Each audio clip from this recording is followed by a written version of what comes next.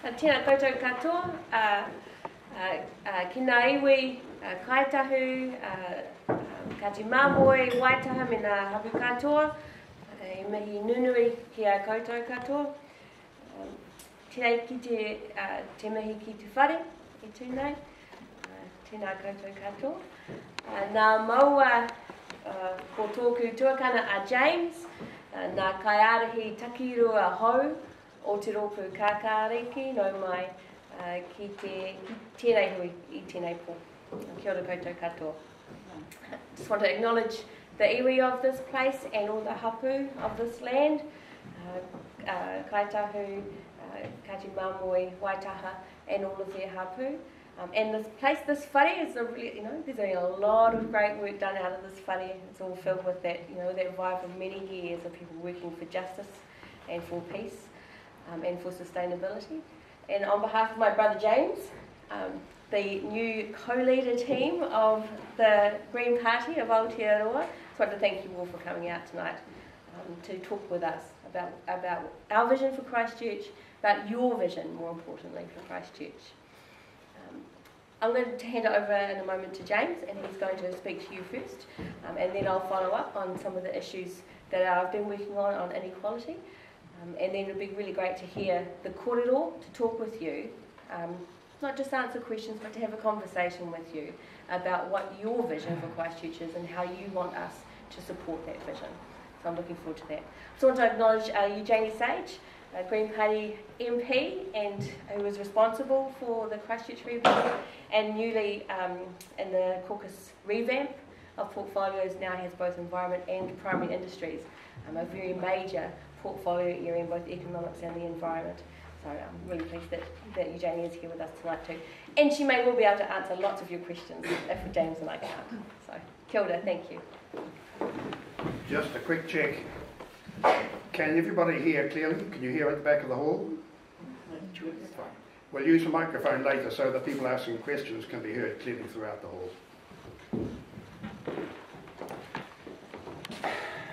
E ngā mana, e ngā reo, e ngā iwi o te motu, tēnā koutou, tēnā koutou, tēnā koutou katoa. He mihi nui kia koutou. Good evening. My name is James Shaw. I am of late the other co-leader of the Green Party of Aotearoa New Zealand. It's a real privilege to be here tonight and to talk with you all. So Metiria and I decided shortly after the co-leader election that we would do a tour of New Zealand, which isn't quite a tour in that it's not a sort of a continuous event, but because we have to be in Parliament arguing about legislation and so on every now and then. But we are going to be visiting towns and cities around the country over the course of the next few months. And Christchurch is our first full stop along the way. Can I just do a quick check? Who here is already a Green Party member? Okay. Just wanted to check how the balance of things. For those of you who are not, thank you very much for coming out tonight. So I thought, for the benefit of those of you who don't know me already, and I acknowledge that I've got a number of long-time friends in the room, but for those of you who I haven't met before, I would start with a little bit about myself, recognising that for the most part people don't know me from a bar of soap, and then talk a bit more about Christchurch and climate change, which is one of my major portfolio areas. And how those two things kind of come together in our view. So, good evening. Kia ora. Welcome.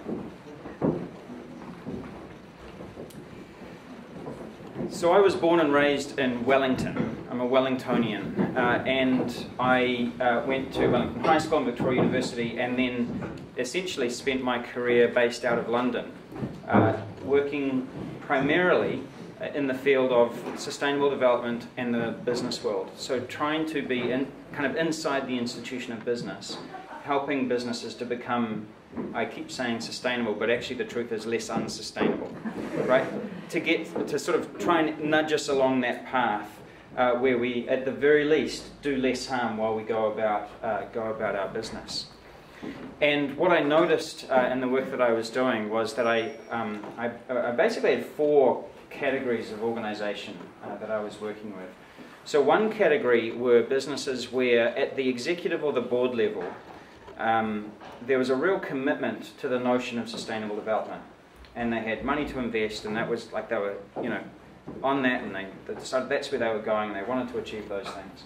Then there was a category of business where there were some people in maybe middle management who were really committed to the idea of sustainable development, but the people at the top weren't, and the people in the middle were kind of banging their heads against a brick wall and not getting very far. And then the third category of company, which unfortunately was the more frequent one that I encountered, were companies that thought this is a really great marketing opportunity, but they didn't really need to do anything particularly different. And then the fourth category were companies that actually just didn't care. And what I noticed during the years that I was working with them was that the companies that had the commitment at the level of the executive or the board and had money to invest weren't making the investments that they wanted to make their businesses into sustainable businesses, because they were competing with companies that weren't willing to make those investments.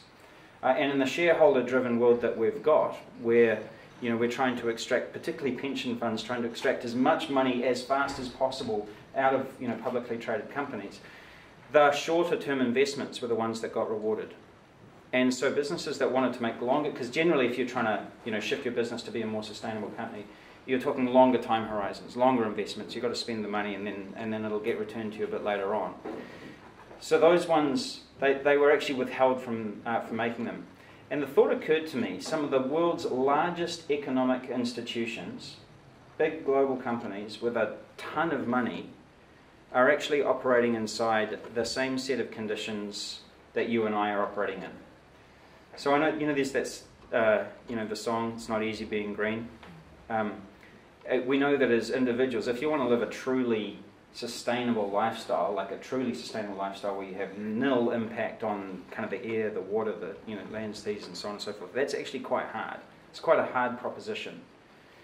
If you want to put up a small windmill on your roof and generate your own power, you know that the batteries and the magnets that are in those turbines, the manufacturing process kind of further up the line is a pretty filthy one, unfortunately. So even if you're talking clean energy, actually there's quite a lot of dirt that gets displaced in order to get to that point. It's just not easy being green. And so what's true of us as individuals is also true of us as families, as cities, as countries, and as businesses. And so the thought occurred to me that if that's going to change, then you've got to change those conditions, and that the place to do that is in the world of politics, right? Because ultimately what we're talking about here is what are the taxation, the incentives, the regulations that shape the way that businesses can behave. How do we tilt the balance in favour of organisations that want to do the right thing, rather than the current set of conditions that have tipped the balance in the favour of the ones that kind of don't really care or aren't willing to make those investments. And so, that I was sort of having those thoughts in the mid-2000s, and ultimately that brought me back here to New Zealand in 2010. And I stood for Parliament in Wellington Central in 2011, and then again last year when I was elected to Parliament and became the new guy, which didn't last long, as it turns out. So I think one of the things that really appalled me when I came back to New Zealand, there are a number of things. It was great coming home, great having the brilliant lifestyle that we've got here in New Zealand, because it beats the lifestyle in most other places in the world. But one of the things that really appalled me is that we are so far behind. So far behind. And, there are things going on in other parts of the world where, companies doing extraordinary things and taking advantage of, the opportunity to innovate and to move into these great new kind of fields, using sustainability as the edge for innovation, right? So one of the stories I tell is about a carpet manufacturing company called Interface, who are a $1 billion manufacturer of petroleum nylon carpet tiles, or at least they used to make petroleum nylon carpet tiles. Over the course of the last 20 years, they've managed to disinvest and then reinvest. So now half of their raw product is from biological materials, wood, wool, and so on and so forth. And their intention is to use no finite resources by the year 2020. So they've only got a few years left. Their carbon emissions have fallen 74%. Right? So when the government says that 11% is a challenging figure, I laugh. Not in a funny way. I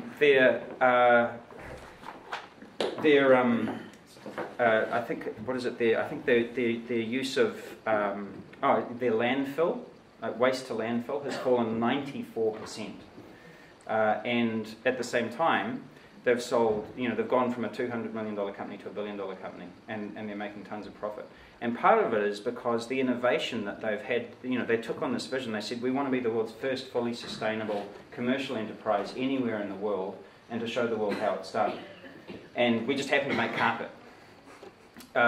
And what happened is that as they started to innovate and become, to move towards becoming the world's most sustainable company, all of these other businesses that wanted carpet came to them because they wanted sustainable carpet, and so on. So it really drove their business. They didn't start the mission because they wanted to make more profit or to get larger. They started it because they wanted, they had this vision of being this fully sustainable enterprise and showing the world what it takes. And then the other things followed. They'd done some extraordinary things. They built a factory in China in which the water that's coming out of the outflow pipes is cleaner than the water that goes into the inflow pipes on the river. Now in China that's not hard.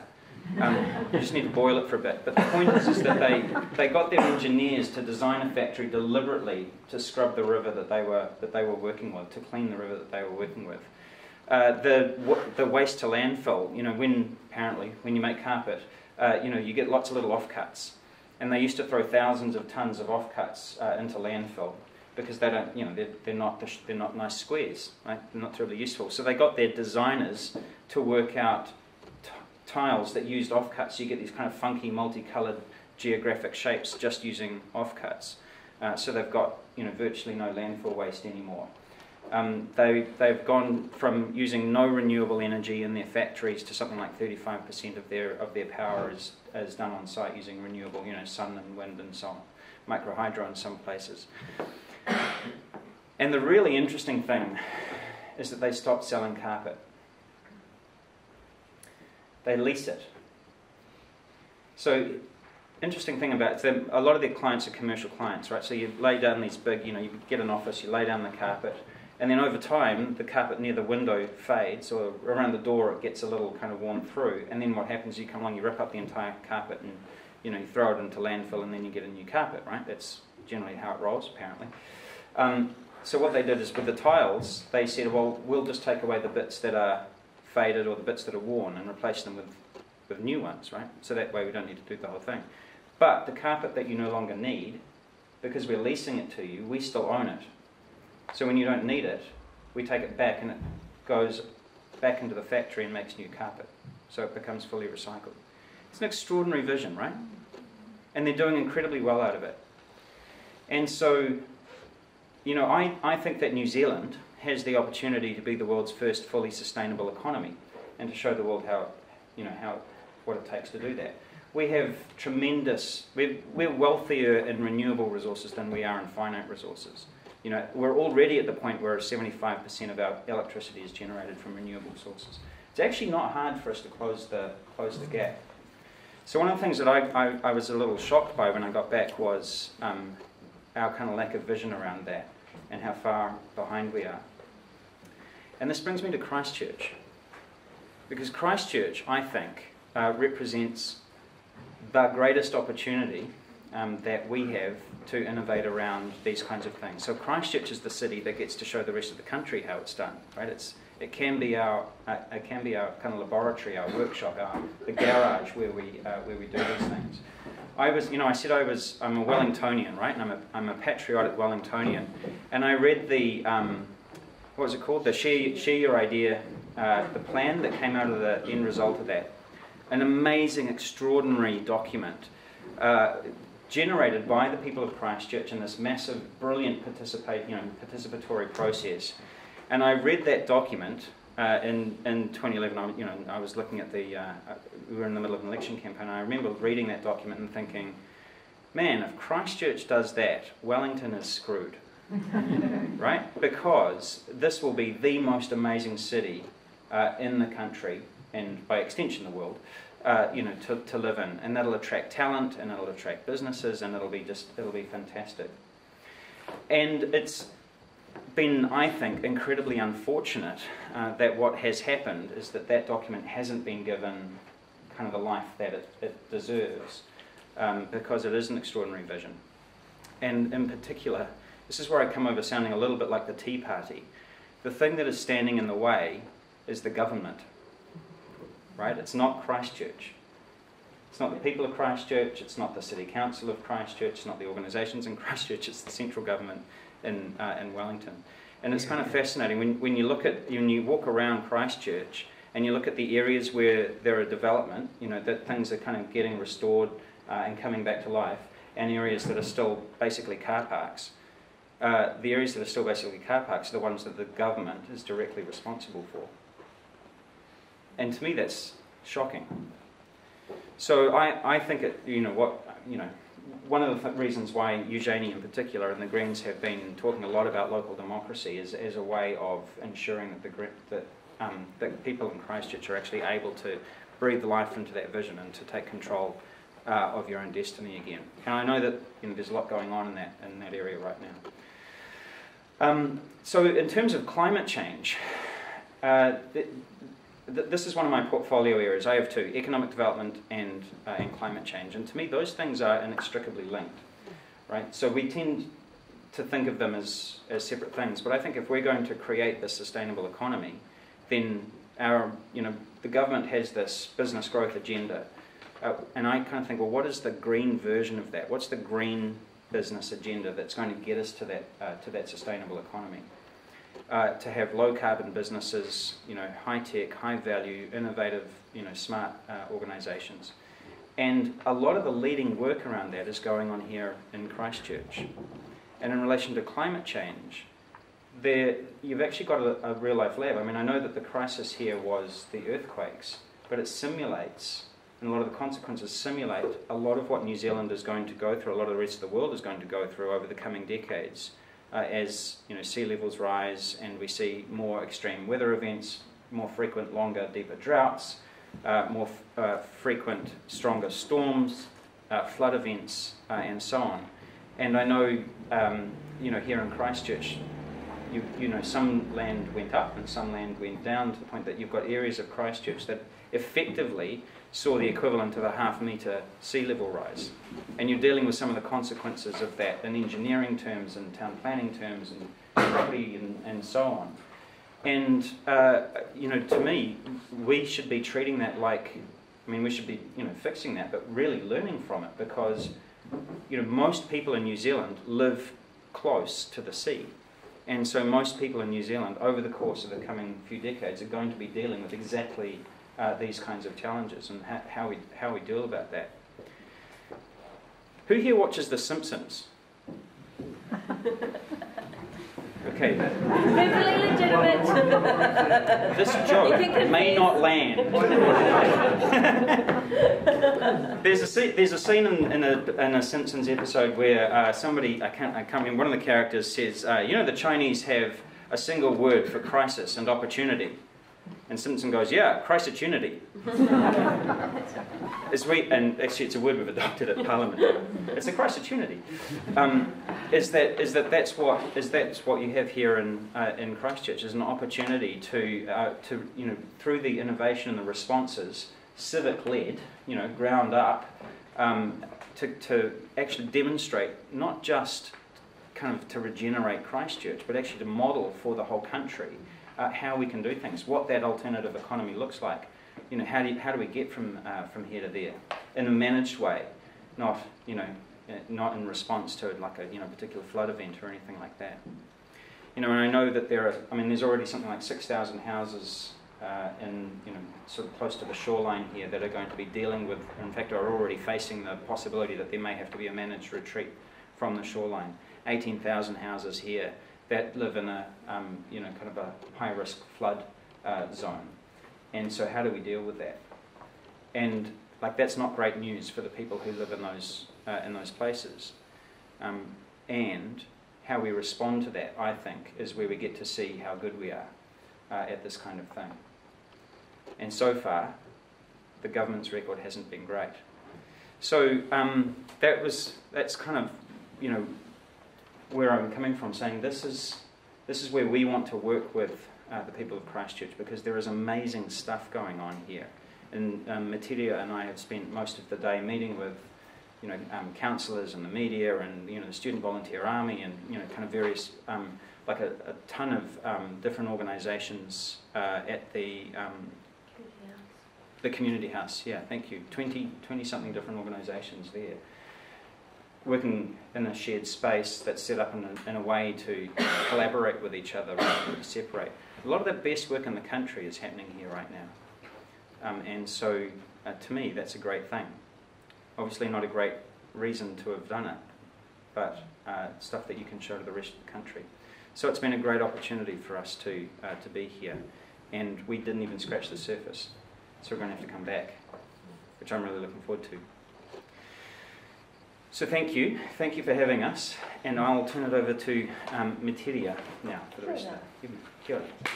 My areas of responsibility in our caucus are inequality and building and housing. This is my new portfolio after the reshuffle, and Māori affairs still. So those are the three areas that I do most of my work in. And inequality and climate change are the two priorities of the Green Party caucus. They are our two major campaigns, and particularly in climate change focused on the COP in Paris, the conference in Paris, and getting to a decent target, and you would have seen some of that work. Just while I'm remembering, because I forgot before, we also have a worth saving campaign. I'll talk to you about inequality stuff in a minute. You can wave it around here. This is one of our engagements for James is nodding. James is nodding, yeah, our worth saving. So if you want to come in, we've got some chalk, I think, somewhere, and you can write down what you think is worth saving. And this is part of our public engagement. We're getting just hundreds and hundreds of photos of people saying what they believe is worth saving, and therefore why it's important to take real action on climate change and a proper target that makes us proud as a country and not cringe as a country. But my work is in inequality, and you know we live in this incredibly wealthy country. We have access to an amazing natural resource here that is the envy of the world over. I went to UAE once for a work trip and met with people there who were saying, "We'll give you oil if you give us grass." I mean, you know, it was that desperate. They have grass areas that have high level protected status over there, like where you can't, you know, there is protected there as some of our most precious environments are protected here. We know that, you know, the world over, we have incredible access to natural resources, to fisheries, to land, to fresh water. And that's, our economy is built on those resources. And that there is enough in this country for it to be shared fairly with everyone. And yet, we all also know that we have an incredibly high rate of child poverty. You know, since National took government, we've 35,000 more children suffer severe poverty now than did, which means around 200,000 children are living in what's technically known as severe poverty. That is on incomes less than 50% of the median wage. We know that children, as a result, are suffering from worse and worse illnesses as a result of their poverty, whether it's poor health. You would have seen these terrible scenes of kids with really poor teeth as a result of poor diets being driven by a lack of information and a lack of adequate resources, income. We know that more and more children are suffering from respiratory illnesses, and that in more cases than we know about, children are dying as a result of those respiratory illnesses. So you would have heard of the Emily de Bourne case, where last year a baby, she was less than 2 years old, died of complications from a respiratory illness, and where the coroner, for the first time in the New Zealand's history as far as I'm aware, certainly in the 13 years I've been in Parliament, where the coroner explicitly said that it was related to the poor conditions, the damp, cold house, state house that she was living in. And then, of course, the second case of Mr. Tovo, who's 35 years old, with 6 children, a working man in a state house, who also died from complications related to a cold, damp house, leaving his family without him to have to survive on their own. So we live in a country with this huge resource and this huge capacity, and yet still these stories and stories and stories of families doing it extremely hard and children and families suffering as a result. And one of the, we are always looking at new policy, new ideas to make things better, and I'm going to talk about some of that shortly. But we also know as a caucus and as members of Parliament that we are sometimes quite divorced from what's really going on. So the Green Party MPs have been on a fair share tour around the country, and we've been working with community organisations, large and small, and with the people themselves who are affected by the poor, lack of income, winds, disabilities, mental health issues, housing issues, and asking them, what is your understanding about inequality? What does it look like in your community? How is it affecting you and your community? And more importantly, what are the solutions that you think need to be put in place? What are your ideas for making your community work better for you? Because we simply can't assume that just because we're in Parliament and we talk about this stuff all the time that we necessarily have all the ideas. And if we are, we are proud in the Greens that we are a party that is committed to community decision making. And you would have seen that in the work that Janie does here in Christchurch, really focused on the locally led rebuild, on restoring democracy here in Christchurch, on making sure that the people of Christchurch's voices are heard in the decisions, and fighting and fighting and fighting, as she does, to elevate the role of the community in making the decisions about what happens here. So it is in a different, but nonetheless similar way around the country. Communities know what their problems are, they also know what their solutions are, and we need to be open to hearing those. We have done the Fair Share tour here in Christchurch. Jenny, you were at, so I think you've done a few here, and so many of the things that have come out of Christchurch have been repeated around the country, and I think it's important to kind of reiterate some of those things. Over and over again we're hearing that there are too many rental homes that cost too much, are too cold and too damp for safe living. We've heard over and over again in Christchurch and elsewhere that people simply don't have enough money, that poverty really is an issue of income, that money matters. If you don't have enough money to pay for the basics, you simply can't provide them, no matter what else, other interventions people are trying to put in place. But in Christchurch in particular, it has been the state of and the cost of housing here. And in Canterbury, it has been a much bigger problem than in many other areas of the country. Auckland is often the one that's talked about, but I think Christchurch is hidden often, or kind of downplayed. The issues in Christchurch are often downplayed in all of the talk around what's happening in Auckland. Rents are still too high here, and there was a strong call after the earthquakes for rent control.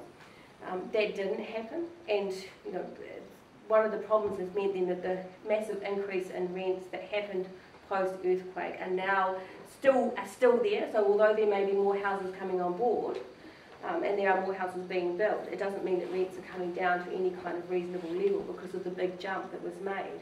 So people in Christchurch are still suffering from unjustifiably high rents, despite the fact that there is an increase in the number of houses. EQC repairs are taking far too long. I mean, you know this much better than I do, but these are the things that we've been hearing, and that so many houses are still unlivable, still can't be safely lived in. So we have here, like elsewhere, but more acutely in Christchurch, all the stories about people living in trailers, living in garages, some living in cars, the constant demand for emergency housing. So we know that housing is a major issue in this country, and particularly in Christchurch. Different kind of issue in Auckland, but even elsewhere where I live, for example in Dunedin, it is a major issue in terms of the quality of housing. And so that's why, as the person who's now responsible for our housing policy, my focus has been on the first round of this focus for this winter, because you're going into your 5th winter, since the earthquake, is around the warm, dry homes, and presenting policy and options that could improve housing, and I'll talk about that in a minute, but also focusing on what's become known as generation rent. You know, there's a generation of New Zealanders for whom home ownership really is like either many years away than might have been the case for their parents, or simply not within their purview, and therefore how are we protecting people who are likely to be tenants for many more years than their parents would have expected to be tenants. And so we're doing work on protecting tenants' rights in terms of secure tenure. We're writing legislation at the moment that will provide better security of tenure, like getting rid of leasing fees for tenants, for example, reducing the ability for landlords to be able to throw people out, or at least increasing the notice that they have to give. So I'd be interested in any other ideas that you might have on how to improve housing security, particularly in the Christchurch context, because I think many of the issues that you have are much more acute than maybe elsewhere in the country. But the most critical thing over this winter has been strongly campaigning on home insulation and improving the quality of homes. So for many years now, following on from Jeanette Fitzsimons, we've been strongly promoting a warrant of fitness that assesses homes for their safety. You know, we have toasters that have greater regulation for safety than we do homes in this country, and not just insulation either. You know, the envelope of the building. We don't have to provide, a landlord doesn't have to provide running hot water in a house for it to be rentable, because it always just comes down to the price that they're going to rent at. So, you know, there's some real basics that we can put in legislation to say that if you're going to be in the business of renting a home, then you have to meet a certain standard of safety, so that that house is warm and dry and livable and safe for the families who live in there. How could you argue with that? Unfortunately, government does argue with that, as you would have heard, and so they've talked about a kind of warrant of fitness, but they won't commit. But I think between us all, we can put enough pressure on them to get them to move a little further than they're wanting to go. I think that'll be really important here, as well as elsewhere in the country. In May last year, I was here to launch our Warm Up New Zealand alongside our Warm Up Christchurch policy. I don't know how many of you have heard of that policy? Okay, cool, I'll tell you about it. It was very exciting at the time. I drove, actually, at the time that we launched the policy here in Christchurch. I got snowed in Dunedin, which I thought was quite funny, and had to drive up because I couldn't get here otherwise. So we have re-announced our commitment to the full Warm Up New Zealand home insulation scheme, a $300 million scheme over a number of years, and ring-fence 60 million of that for Christchurch. So that 60 million is separated into three separate areas. That's designed to make sure that Christchurch has the highest quality homes that can be provided. I mean, James is right. In Christchurch right now, we have the opportunity to showcase the city as in all sorts of amazing, sustainable and secure ways. And one of the best ways of doing that is in our housing. Like the best examples of what high quality, affordable, warm, dry housing can look like in New Zealand, designed for New Zealand conditions for New Zealand families.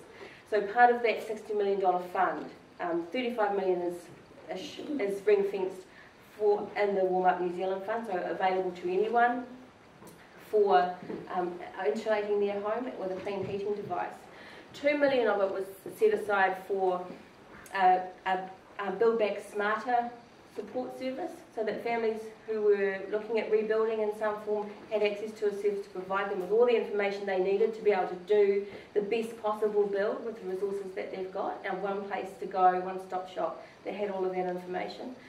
And another fund, again of around about $30 million, so that was available to those who are rebuilding but for whom the insurance will not include insulation. Because a lot of you will be, and a lot of people that you know will be wanting to rebuild back, but the insurance will only build to the state of the house as it was. And so if you don't have insulation, you can't get the insurance money to go so far as to provide insulation as well, which just doesn't make any sense. Not in this country, it doesn't make any, not in Canterbury where it snows all the time. It doesn't make any sense. It gets very cold here. Even I say that, and I come from Dunedin. So, you know, I know how bad it can be. So a fund that would be available to those who were rebuilding for wall insulation, ceiling and floor as well, where the insurance couldn't cover it. Because it seems like a wasted opportunity to make sure, you know, a little bit of money invested now will build New Zealand homes in Christchurch homes for the next 20, 30, 40 years that are amazing, warm, dry, more energy efficient, more environmentally sound in terms of the way that they're built, and better for you and for your families and for the families who take them on after you. You know, we know our homes last a long time and we can build them for generations to come. So part of our vision for Christchurch is not only making sure that the economy is working here, that we have sustainable transport in Christchurch, that the vision for what the city looks like and will become is your vision for the city, not some people sitting in Wellington, but to make sure the resources are available to you to do that. And I guess we're here in the next part of this session. It'd be great to talk with you more and hear more about what you think we can do to help provide that support to you. In the meantime, we'll keep promoting and supporting these kinds of policies around housing, around the economy, around transport, around restoring local democracy, and the best way that we can in Parliament, and working with you to improve that. So thank you very much. Kia ora.